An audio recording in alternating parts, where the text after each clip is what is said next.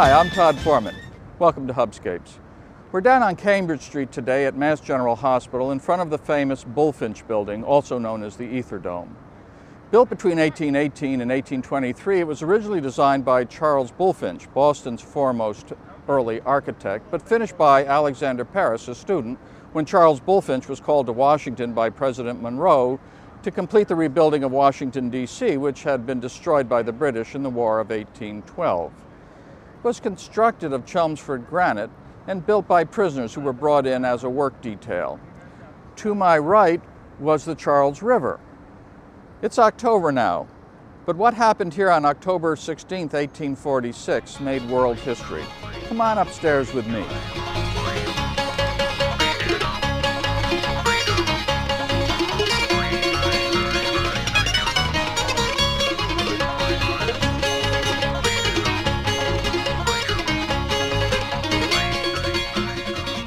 We're upstairs now in the Bulfinch building.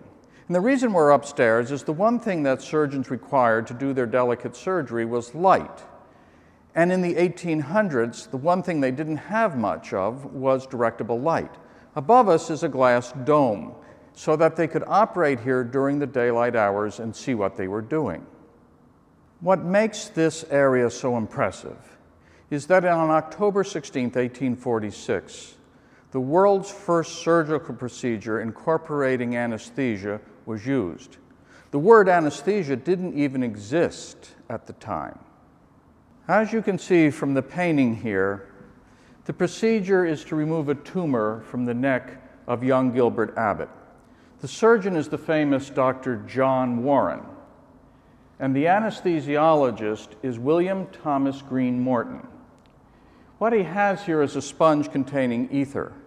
They have put this patient to sleep, and they have painlessly removed the tumor. As often happens in historical events, there was a lot of acrimony following. Morton claims that he thought up the idea of using ether for anesthesia, and his partner, Charles Jackson, said the same thing. Actually, ether had been invented as long ago as 1540 in Prussia by Cordes, and ether was found throughout the world. People were using it in what they called ether frolics, but nobody had used it for surgery until now. A few years ago, I went to a conference in Phoenix, Arizona, and we took a little side trip to Sedona, where the mystics say there is a vast harmonic convergence. Well, that may be. But there was a more practical harmonic convergence in this very room in 1846, when medicine and art and surgery and religion and philosophy all came together at one point, and it came together right here. To understand, you have to know that the word pain actually comes from the Latin word meaning penalty, and that throughout Western civilization up until this time, you had to suffer pain to earn salvation. Everyone suffered pain, especially during surgery.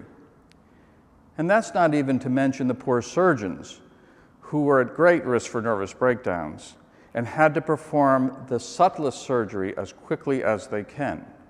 They started in the medieval times as butchers, and it became a profession years later. But it was difficult for the patient and for the surgeon. Now, the patient was discharged on December 6th, having said that he had felt no pain and was happy to have had the surgery done. Dr. Morton and Charles Jackson died unhappy deaths years later. There was bitter acrimony over all of this.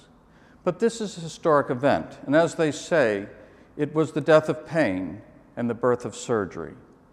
And having learned that, you can go about your way with warm fuzzies, knowing that this is a true historic event. And you will have just missed one of the great transitions in Western civilization. Anesthesia could have come along any time. Certainly Humphrey Davies and Priestley in England knew about it. But there was no societal need for the relief of pain. It could have happened during the French Revolution with its equality and fraternity, but the French Revolution failed.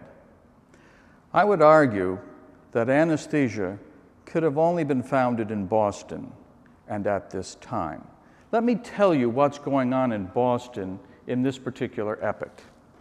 Unitarianism, abolitionism, vegetarianism, the Women's Christian Temperance Movement, the American Bible Society, mental health through Dorothy Dix, transcendentalism, the Lyceum circuits, public libraries, education for the blind at the Perkins Institute, and the reforms of education through Horace Mann. Now, all of these might have been going on in various parts of the world, but only in Boston do these all come together at the same time.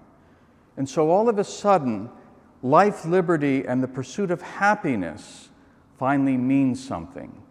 Man does not have to suffer pain.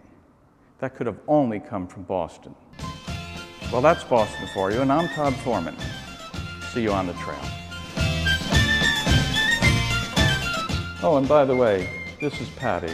He's been around for 500 years before Christ, and he was there at the original birth of anesthesia.